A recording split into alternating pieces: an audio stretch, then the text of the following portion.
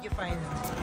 Okay, so this blueberry one, well, it tastes like a blueberry cheesecake, but without the cookie layer beneath it.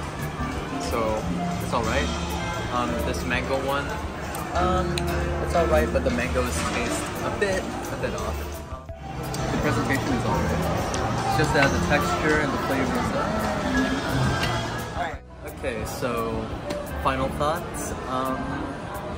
I can say that it's definitely not fresh. You can tell from not only the taste, but the texture as well.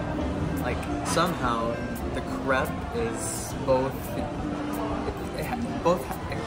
like the texture is similar to both pita bread, but as you go lower, it's soggy, and it does not feel good.